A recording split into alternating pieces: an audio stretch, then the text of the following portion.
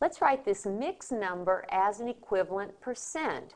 To do so, we simply multiply by 1 in the form of 100% because 100% is 1. So let's go ahead and write this as an improper fraction.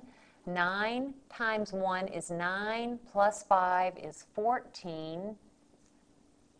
Haven't done anything yet, simply wrote the mixed number as an equivalent improper fraction, but now I will multiply by 1 in the form of 100%.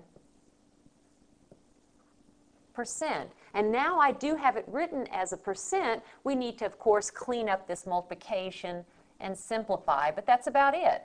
I'll write that as over 1. And let's go ahead and multiply these fractions. That's 14 times 100, which is 1400, divided by 9 times 1, or 9, and that is our percent. Now, by the way, I saw no common factors in any of the numbers in the numerators with 9, or of course 1 in the denominators.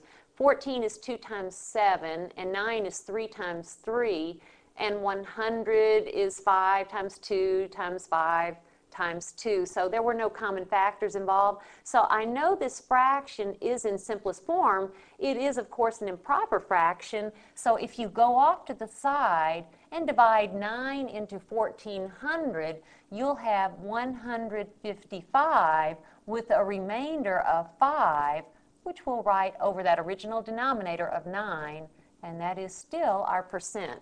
So 1 and 5/9 written as a percent is 155 and 5/9%.